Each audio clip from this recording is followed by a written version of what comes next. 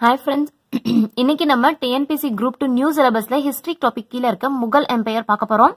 நம்ம ஆல்ரெடி வந்து அந்த யூனிட் 8ல பார்ட் 1 சங்கம் லிட்டரேச்சர் அதை பத்தி நம்ம போட்டிருந்தோம். ஆக்சுவலா அதோட ஆர்கியாலஜிக்கல் அதெல்லாம் ஸோ அது வந்து பாதியிலே இருக்கு. நான் இன்னும் அதை வந்து எப்படி ஷார்ட் பண்ணி இன்னும் நல்லா ப்ரொவைட் பண்ண முடியும் அப்படின்ற மாதிரி நம்ம அந்த மெட்டீரியல் பார்த்துட்டு இருக்கோம். ஸோ அதை கொடுக்கலாம்.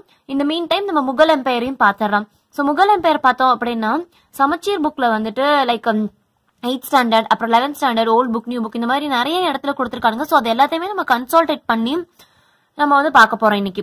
சரி, முகல் எம்பையர் வந்து இந்தியாவில் 1526 to 1857 அதாவது இந்த 3 செஞ்சுரிஸா வந்து இந்த டியூரேஷன்ல தான் வந்து அவங்க இந்தியால ஃபுல்லா ஆட்சி பண்ணிருக்காங்க. ஸோ நார்த் இந்தியாவை பொறுத்த வரைக்கும் பார்த்தோம் அப்படின்னா நிறைய ஃபாரினர்ஸ் வந்து ரூல் பண்ணிருப்பாங்க. லைக் இண்டோ கிரீக்ஸ், சாக்காஸ், குஷான்ஸ், ஆப்கான்ஸ் இந்த மாதிரி வந்து நிறைய பேர் இருந்திருந்தாலும் கூட முகல்ஸ் வந்து இவங்களும் ஒரு ஃபாரினர் தான், சென்ட்ரல் ஏஷியால இருந்து வந்திருக்காங்கன்னு சொல்லுவாங்க. லிட்டரலா சொல்ல போனா இந்த திமூர் இந்த டீசன்ட் வந்து உஸ்பெகிஸ்தானை சார்ந்தவர்கள் அப்படின்ற மாதிரி சொல்றாங்க. ஸோ இவங்க வந்து அந்த மாதிரி வேற ஒரு கண்ட்ரில இருந்து வந்திருந்தாலும் கூட இவங்க வந்து ஒரு லிட்டரலா ஒரு இந்தியன் மாதிரி ரூல் பண்ற மாதிரி தான் இருந்திருக்கும்.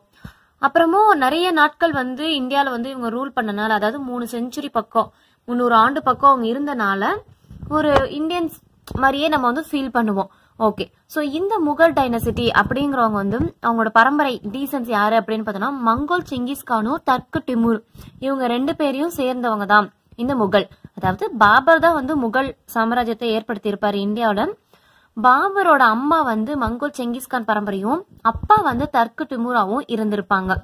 ஓகே, ஸோ இவர் வர டைம்ல, அதாவது பாபர் வந்து இந்தியாவுக்கு வந்து படையெடுத்து வர டைம்ல யாரெல்லாம் இங்க இருந்திருப்பாங்க அப்படின்னா சுல்தான் ஆஃப் டெல்லி, அதாவது நம்ம இப்ராஹிம் லோடி, டெல்லி சுல்தானேட்ல கடைசி ரூலரா இருந்த இந்த இப்ராஹிம் லோடியும், ராஜ்புட் ரூலர், நிறைய ராஜ்புட் ரூலர்ஸ் இருந்திருப்பாங்க குட்டி குட்டியா. அதுல குறிப்பா சொல்லணும்னா ராணா சங்கா ஆஃப் மீவர். அடுத்து சவுத்துல பார்த்தோம் அப்படின்னா விஜயநகர் அண்ட் பாமினி கிங்டம் இவங்கெல்லாம் வந்து சவுத்துல இருந்திருப்பாங்க. ஸோ இவங்கெல்லாம் வந்து ரூல் பண்ணுவாங்க. பட் யாருமே வந்து ஸ்ட்ராங்கா இல்ல அந்த டைம்ல. ஸோ அதனால என்ன பண்றாங்க அப்படின்னா ஆலம் கான் அப்படிங்கிற ஒருத்தர். இந்த ஆலம் கான் யாரு அப்படின்னா இப்ராஹிம் லோடிக்கு அங்கிள். ஸோ இப்ராஹிம் லோடிக்கும் அதுக்கப்புறம் தௌலத் கான் லோடி. இந்த தௌலத் கான் லோடி யாரு அப்படின்னா கவர்னர் ஆஃப் லாகூர். இவங்க 2 பேருக்கும் அங்கிள் தான் இந்த ஆலம் கான். இவர் வந்து பாபருக்கு இன்விடேஷன் அனுப்புறாரு, லைக் நீங்க வந்து இந்தியாவை டெல்லிய வந்து படையெடுத்து வாங்க அப்படின்னு சொல்லிட்டு. ஸோ இப்ராஹிம் லோடியோட அங்கிள் பேர் என்ன, ஆலம் கான். ஓகேவா? ஸோ இவங்க வந்து அந்த டைம்ல தான் கரெக்டா அந்த 1526 இந்த டைம்ல தான் வராரு. அதுக்கு முன்னாடியுமே வந்து அவர் இந்தியா பத்தி கொஞ்சம் தெரிஞ்சு வச்சிருக்காரு. ஓகே, ஸோ இந்த முகல் சாம்ராஜ்யத்தை பார்த்தோம் அப்படின்னா சொல்லிக்கிற மாதிரி உண்மையாலுமே நல்ல திறமையா ரூல் பண்ணது யார் யாரு அப்படின்னா பாபர், ஹுமாயூன், அக்பர், ஜஹாங்கீர், ஷாஜஹான் அண்ட் அவுரங்கசீப். இவங்கெல்லாம் வந்து ரொம்பவுமே அவங்களோட சாம்ராஜ்யத்தை வந்து நிலைநாட்டணும் அப்படிங்கறதுல ரொம்பவுமே இது பண்ணிருக்காங்க. நிறைய ஹிஸ்டாரிக்கலா சொல்ற மாதிரி பண்ணிருக்காங்க. சரி, இப்ப நம்ம பாபரை பத்தி பார்க்கலாம். சோ பாபர் அவரை பத்தி பார்த்தோம் அப்படின்னா ஒரு 4 வருஷம் தான் வந்து குறிப்பா சொல்ல போனா அவர் வந்து இந்தியால வந்து நிலைநாட்டிருக்காரு, இருந்திருக்காருன்னு சொல்லலாம். 4 வருஷமே வந்து சண்டையா தான் இருந்திருக்கும். சண்டை போட்டு தான் ஒரு இடத்தையும் பிடித்திருப்பாரு. சரி, அவரோட ஒரிஜினல் பேர் என்ன அப்படின்னா ஜக்ருதீன் முகமது பாபர். ஓகேவா? சோ இதுதான் வந்து அவரோட ஃபுல் நேம். இவர் யாரு அப்படின்னா சமர்கண்ட் ரூலர். ஓகேவா? சமர்கான் அப்படிங்கிறது இவர் அந்த ஊர்ல, அந்த சென்ட்ரல் ஏஷியா அந்த இடத்துக்கிட்ட வந்து இருக்கிற ஒரு இடம், அதோட ரூலர் தான் ஜக்ருதீன் முகமது பாபர். ஓகேவா?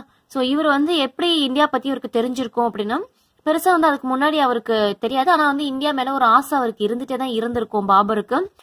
எப்படி வந்து இந்தியா பத்தி தெரிஞ்சுக்குவாரு அப்படின்னா சென்ட்ரல் ஏஷியால இருந்து வர்த்தகத்துக்காக வந்து இந்தியாவுக்கு வர பழக்கங்கள் உண்டு.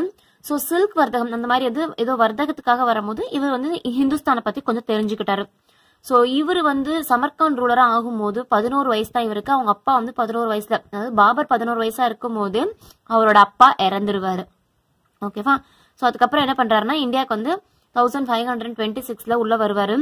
முத வந்து அவர் என்ன பண்ணுவாரு அப்படின்னா தௌலத் கான் லோடிய லாகூர்ல தோக்கடிப்பாரு. தௌலத் கான் லோடி யாரு? இப்ராஹிம் லோடி, தௌலத் கான் லோடியும் சேர்ந்திருப்பாங்க. தௌலத் கான் லோடி வந்து கவர்னர் ஆஃப் லாகூரா இருப்பாரு. ஓகேவா? சோ தௌலத் கான் லோடிய லாகூர்ல முத வந்து தோக்கடிப்பாரு. அதுக்கப்புறம் ஃபர்ஸ்ட் பேட்டில் ஆஃப் பானிபட். நல்லா வந்து இந்த போரோட பேர்லாம் ஞாபகம் வச்சுக்கலாம், இந்த வார் நேம் எல்லாம். First battle of Panipat Babur பீரியட்ல நடந்தது ஒரு 4 போர். அந்த 4 போர் தான் வந்து இப்ப நம்ம பார்க்க போறோம். ஃபர்ஸ்ட் பேட்டில் ஆஃப் பானிபட் எப்போ நடக்கும் அப்படின்னா 21st April 1526. இந்த டியூரேஷன்ல தான் ஃபர்ஸ்ட் பேட்டில் ஆஃப் பானிபட் நடக்கும். பாபருக்கும் இப்ராஹிம் லோடிக்கும் நடக்கிறது தான் இந்த ஃபர்ஸ்ட் பேட்டில் ஆஃப் பானிபட். ஓகேவா? ஸோ இந்த போர்ல பார்த்தோம் அப்படின்னா பாபர் எதை வின் பண்ணிருப்பாரு அப்படின்னா டெல்லியும் ஆக்ராவையும் வின் பண்ணிருப்பாரு. அடுத்து வந்து பார்த்தோம் அப்படின்னா இவர் வந்து ஒரு முறையை வந்து கையாண்டிருப்பாரு. அது வந்து ஆர்ட்லரி அப்படின்னு சொல்லுவாங்க. அது என்னங்கறத நான் பின்னாடி சொல்றேன். ஸோ அந்த மாதிரி அந்த ஒரு முறையை ஃபாலோ பண்ணி தான் இவர் வந்து எல்லா போர்லயுமே வின் பண்றாரு. ஓகேவா? So first battle of Panipat வந்து 1526 பாபருக்கும் இப்ராஹிம் லோடிக்கும் நடக்கிறது. இப்ராஹிம் லோடி யாரு அப்படின்னா டெல்லி சுல்தானிடம். ஸோ இந்த டெல்லியும் ஆக்ராவையும் அவர் மூலமா அவர் கைப்பற்றாரு. அடுத்து பேட்டில் ஆஃப் கன்வா.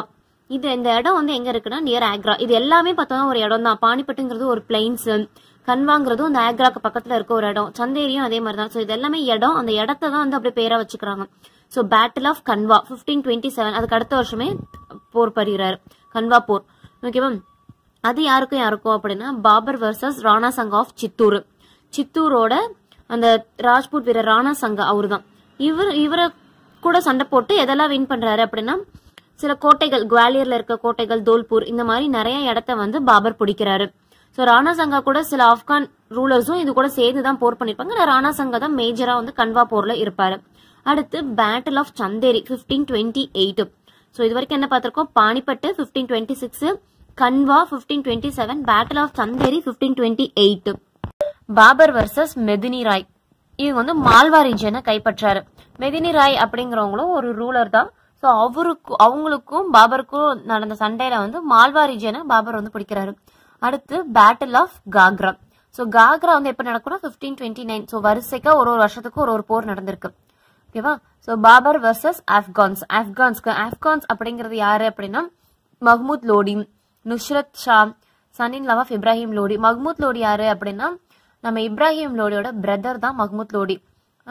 இவர் வந்து யாரு அப்படின்னா இன்னொன்னு வந்து யாருன்னா சன் அவரோட மருமகனும் தம்பி, அப்புறம் நுஸ்ரத் ஷா, இவங்க எல்லாரும் சேர்ந்து பாபரை வந்து போர் புரிவாங்க. அந்த போர் என்ன அப்படின்னா பேட்டில் ஆஃப் காக்ரா 1529 நடந்திருக்கும். ஓகேவா? ஸோ என்ன ஆகும் அப்படின்னா அந்த போர் முடிச்சுட்டு tight on his way from Agra to லாகூர். ஸோ ஆக்ரால இருந்து லாகூருக்கு அவர் வர டைம்லேயே வந்து என்ன ஆகும் அப்படின்னா 1530 அடுத்த வருஷத்துல வந்து இறந்துருவாரு. சரியா? ஸோ ஆர்டிலரி அப்படின்ற ஒரு வியூகம் தான் எடுத்திருக்காங்க இவங்க இதுல. அது என்ன அப்படின்னா அது வந்து ஒரு வெப்பன், கெனான் லைக் வெப்பன்ஸ், அந்த மாதிரி ஒரு வெப்பனு ஒன்னுக்கும் மேற்பட்ட அவங்க அந்த மாதிரி ஆட்கள் 2-3 பேர் சேர்ந்து தான் அதை இயக்க முடியும். ஸோ அதே மாதிரி பார்த்தோம் அப்படின்னா வந்து நம்ம டிராவல்ல எடுத்துட்டு போய் நம்ம சண்டை போடுற இடத்துல சண்டை போடுறதுக்கு வச்சுக்கலாம். ஓகேவா? ஸோ இதுல இருந்து என்ன டீட்டெயில், அதாவது நம்ம நியூ டெக்ஸ்ட் புக்ஸ்ல எல்லாம் வந்து பார்த்தோம்னா ஒரு பாக்ஸ் போட்டு ஒரு கண்டென்ட் கொடுத்துருக்காங்க. அந்த மாதிரியான கண்டென்ட்ல வந்து இதுல என்ன சொல்லியிருப்பாங்க அப்படின்னா ஒரு கன் பவுடர் யூஸ் பண்ணுவாங்க இந்த இதுக்கு. ஸோ முத இந்த கன் பவுடர் அப்படிங்கிற விஷயம் எங்க இன்வென்ட் பண்ணிருக்காங்கன்னா சைனீஸ்ல. ஸோ சைனீஸ்ல இருந்து பார்த்தோம் அப்படின்னா அடுத்த 13th centuryல அது யூரோப்புக்கு அது டிராவல் ஆயிருக்கு. அந்த மாதிரியான கன் பவுடர் இது பண்றது கண்டுபிடிச்சது யாரு அப்படின்னா சைனீஸ் தான். அதுக்கப்புறம் 14th century மிடில்ல தான் வந்து இந்த கன்ஸை வந்து இந்த கன் பவுடர் வந்து கன்னுலயும் கெனான்ஸ்லயும் யூஸ் பண்ண ஆரம்பிச்சிருக்காங்க. கெனான்னா ஒன்னும் இல்ல, இந்த பீரங்கி மாதிரி இருக்கும் இல்லையா, அதுதான். ஸோ இதுலயும் வந்து இந்த 14th மிடில் அதில் தான் யூஸ் பண்ண ஆரம்பிச்சிருக்காங்க. இந்தியாவை பொறுத்த வரைக்கும் பார்த்தோம் அப்படின்னா பாபர் யூஸ் பண்ணதான் முத இந்த கன் பவுடர் வச்சு. அதுக்கு முன்னாடி இந்த மாதிரி கன் பவுடர் வந்து இந்தியாவில யூஸ் பண்ணதுக்கான எவிடன்ஸ் எங்கேயுமே கிடையாது. ஓகேவா? ஸோ அடுத்து வந்து பார்த்தோம் அப்படின்னா பாபர் வந்து பெர்ஷியன்லயும் அரபிக்லயும் ஒரு நல்ல ஸ்காலரா இருந்திருக்காரு. ஸோ அவரோட ஹிஸ்டரி அப்படின்னு பார்த்தோம்னா சின்ன வயசுல வந்து அவங்கள படிக்கிறதுக்காக நிறைய சொல்லியிருப்பாங்க அப்படின்ற மாதிரி சொல்லியிருந்தாங்க ஒரு இடத்துல. ஸோ பெர்ஷியன், அரபிக் இது ரெண்டுலயும் பாபர் வந்து ரொம்பவுமே ஸ்காலர்டா இருந்திருக்கனால படிச்சு திறமையா இருந்திருக்காரு. துசிக்கி ஐ பாபரி இது வந்து அவரோட சொந்த ஆட்டோபயோகிராஃபி. இது என்ன லாங்குவேஜ்ல எழுதியிருக்காங்கிறதுனால நோட் பண்ணிக்கோங்க. டர்க்கி லாங்குவேஜ், பெர்ஷியன் லாங்குவேஜ் கிடையாது. ஸோ பெர்ஷியன் லாங்குவேஜ்ங்கிறது ஜென்ரலா முகல் எம்பையர்ல இருந்த கோட் லாங்குவேஜ்னு சொல்றாங்க. ஸோ அது பின்னாடி நம்ம பார்க்கலாம். ஸோ துசிக்கி ஐ பாபரி அப்படிங்கிறது டர்க்கி லாங்குவேஜ்ல இருக்கு. அவரோட மதர் டங், பாபரோட மதர் டங்கும் டர்க்கி தான். ஓகேவா? ஏன்னா அவரோட வம்சமே என்ன, டர்க்கி, திமுர். ஸோ அதனால டர்க்கி தான் அவரோட மதர் டங். பாபர் வந்து பார்த்தோம் அப்படின்னா Kandahar to the borders of Bengal இந்த இடத்த வந்து ஸ்டேபிளா வச்சுக்கிட்டாரு இந்தியாவில. ஆனா மீதி இடம் பிடிச்சிருப்பாரு இல்லையா? ஸோ அங்கெல்லாம் வந்து அவரோட அட்மினிஸ்ட்ரேஷன் வந்து செட்டப் பண்ணிருக்க மாட்டாரு அந்த டைம்ல. 1529 அந்த டைம்ல எல்லாம், ஒரு சாகுற டைம்ல எல்லாம் என்ன அப்படின்னு பார்த்தோம் அப்படின்னா அந்த குட்டி குட்டி ராஜ்பூட் ரூலர்ஸ் எல்லாம் வந்து அவங்களுக்குள்ளே வந்து மாத்தி சண்டை போட்டுக்கிறது அந்த மாதிரி மாறி இருந்தனால அவரோட அட்மினிஸ்ட்ரேஷன் வந்து அந்த இடத்துல ஸ்டேபிளா இல்ல. But Kandahar to the border of Bengal அது முடிக்கும் அவரோட அட்மினிஸ்ட்ரேஷன் ஸ்டேபிளா இருந்துச்சு. மீதி கைப்பற்றினார் இல்லையா அந்த மால்வாரிஜன், அந்த மாதிரி இடத்தெல்லாம் வந்துட்டு கொஞ்சம் கொஞ்சம் இதாக தான் இருந்துச்சு. அடுத்து வந்து பார்த்தோம் அப்படின்னா the chief excellence of Hindustan is that it is a large country and has abundance of gold and silver. இந்த இந்துஸ்தான் வந்து நிறைய கோல்டுலயும் சில்வர்லயும் இருக்கு, நிறைய ரிச்சா இருக்கு, நிறைந்து இருக்கு கோல்டும் சில்வரும் அப்படின்னு சொன்னதும் workmen of every profession and trade R innumerable without end. ஒரு ப்ரொஃபஷன்லயும் வேலையாட்கள் அப்படிங்கிறவங்க நிறைய இருக்காங்க கணக்கே இல்லாம அப்படின்னு சொன்னது யாரு, இந்த ஸ்டேட்மெண்ட் யாரோடது அப்படின்னு கேட்கலாம். ஸோ இது வந்து பாபரோட ஸ்டேட்மெண்ட், பாபர் தான் சொல்லியிருப்பாரு. ஓகேவா? அது மட்டும் இல்லாம அவர் ஒரு நேச்சுரல் லவ்வரும் கூட. ஸோ இந்தியாவோட ஃப்ளோரா அண்ட் ஃபானா இதை பத்தி நல்லாவே தெரிஞ்சிருக்கு, நல்லாவே வந்து அவர் சொல்லியிருக்காரு இதை பத்தி அப்படின்ற மாதிரி சொல்லியிருக்காங்க. அடுத்து பாபரே தன்னை வந்து எம்பரர் ஆஃப் ஹிந்துஸ்தான் அப்படின்னு டிக்ளேர் பண்ணிக்கிட்டாரு. அவர் கண்டினியூஸா போர் புரிவாரு, அந்த போர் எல்லாம் வெற்றி பெற அவர் வந்து அந்த மாதிரி சொல்லிக்குவாரு எம்பரர் ஆஃப் ஹிந்துஸ்தான் அப்படின்னு சொல்லிட்டு. அடுத்து வந்து காசி அப்படிங்கிற ஒரு டைட்டில் பாபருக்கு இருக்கு. ஸோ இவ்வளவுதான் பாபரை பத்தி நம்மளோட டெக்ஸ்ட் புக்ல இருக்கு. அடுத்தடுத்த வீடியோல நம்ம வந்து ஹுமாயூன், அவுரங்கசீப் அப்படி எல்லாருமே பத்தி பார்த்துடலாம். Okay friends, happy learning, all the very best, thank you. உங்களுக்கு நம்ம சேனல்ல வர வீடியோஸ் ஓகே அப்படின்ற மாதிரி இருந்துச்சு, பிடிச்சிருந்துச்சு அப்படின்னா உங்க ஃப்ரெண்ட்ஸ்க்கும் ஷேர் பண்ணுங்க. Thank you friends.